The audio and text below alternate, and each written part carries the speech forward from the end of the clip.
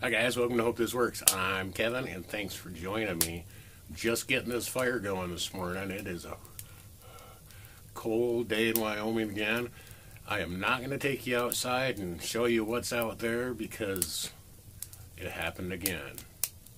We're getting our driveway cleaned out. Anyway, I wanted to talk to you about the first video in my stove heat exchanger build that's going to ultimately heat our greenhouse. I have some, well, this is obviously my stove right here. How I operate this stove, I'll throw in a few logs when she's getting going, about like that.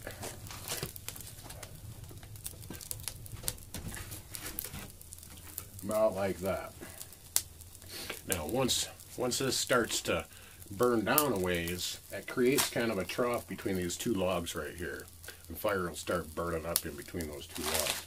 I'll throw a bag of this pulverized coal in there, and that'll kind of filter through those logs. And I can run a good majority of the day on bags of coal instead of using any firewood. So with this heat exchanger project, what I've been noticing when I come out in the morning, it's kind of cold in the shop, and I didn't put any fuel in this at all since about 7 o'clock last night. I'm going to grab my poker here.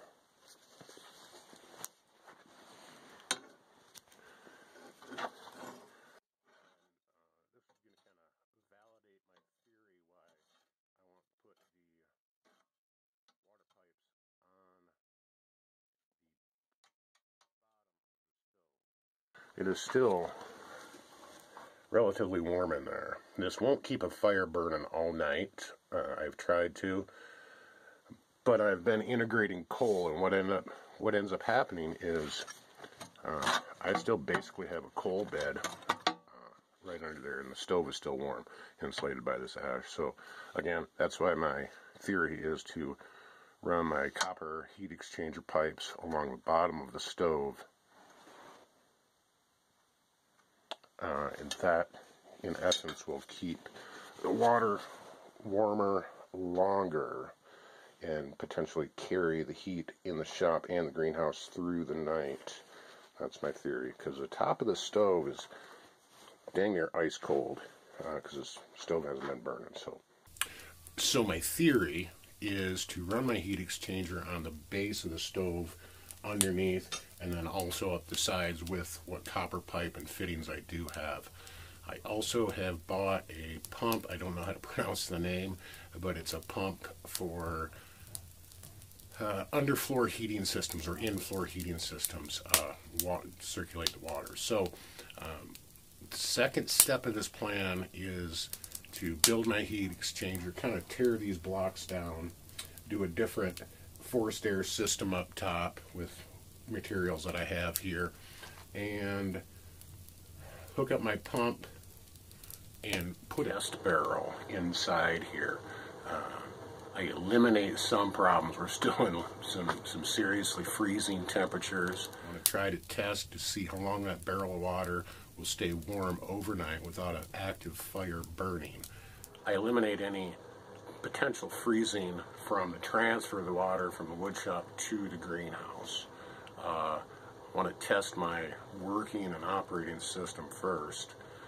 I also have some other types of heat exchangers. I'll insert a picture right there that I salvaged from the golf barn salvage earlier this summer. And I plan on installing those also in the greenhouse and possibly in the shop here. I have enough of them. So I'm going to try the test barrel and make sure everything's circulating, pressure test my pipes, no leaks, things like that, and then move on to phase 2 of the project, which would be installing a pipe from here out to the greenhouse. So a little bit of research and development phase in this section right here. But again, that's why I wanted to use a test barrel. And this is going to kind of validate my theory why I want to put the water pipes on the bottom of the stove. Thanks for joining me today, guys, in phase one of heat exchanger, heated greenhouse, wood shop build.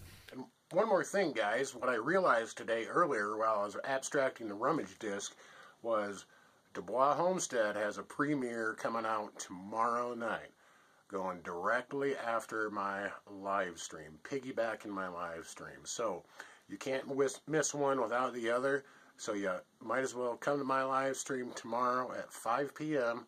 Mountain, or word on the street is they may be having a celebration or an anniversary, or maybe they hit a milestone or something like that, and they're giving away pie. Some of Dave's famous meat pie, Dave and Amanda's meat pie. So don't miss one without the other, and thanks for joining me. Oh, and one more thing. While I was cleaning the conjunctive files, we have a what's in the box for tomorrow night's live stream. I hope this works. If you have not already subscribed, please hit that button and ring that bell for all the notifications. This should be a really cool series, and as always, hope this works.